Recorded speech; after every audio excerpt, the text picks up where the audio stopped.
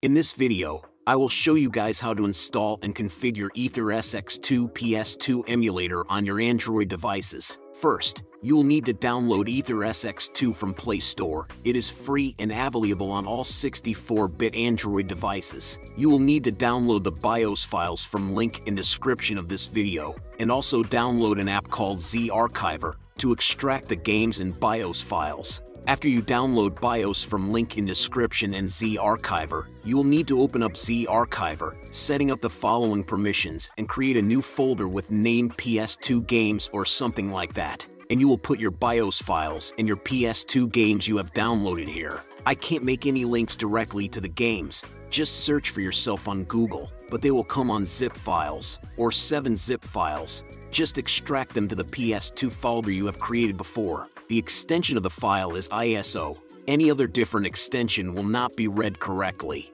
PS2 BIOS will be on .zip file. Just extract them in the PS2 folder with the games. Now, open up AetherSX2 and give the permissions to access all files and media, and other permissions. Now, on the configuration menu, we have two different configurations to do.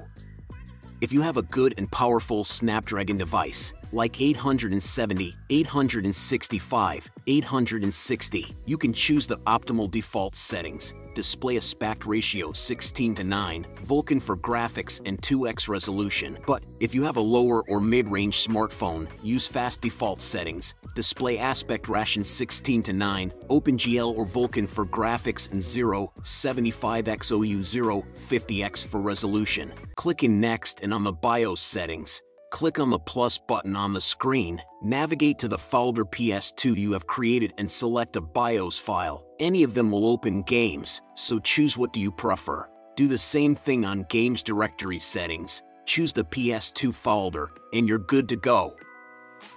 Just click on Finalize, and there you go. AetherSX2 is completely configured on your smartphone. If you need to make other configurations, just click on the three bars on the left side. Go to Configurations and search for the settings you need to do. To game on a controller on AetherSX2, you will need to first connect your controller on your device via Bluetooth or cables. Click on the three bars again, go to Controller Settings, navigate to port 1 and click on Automatic Mapping. And that's it, congratulations, you've done it. You're now playing all your beloved PS2 games on your hand. Click the subscribe button to receive more videos like this, and click on the like button if you like the video. Thanks for watching. Bye-bye.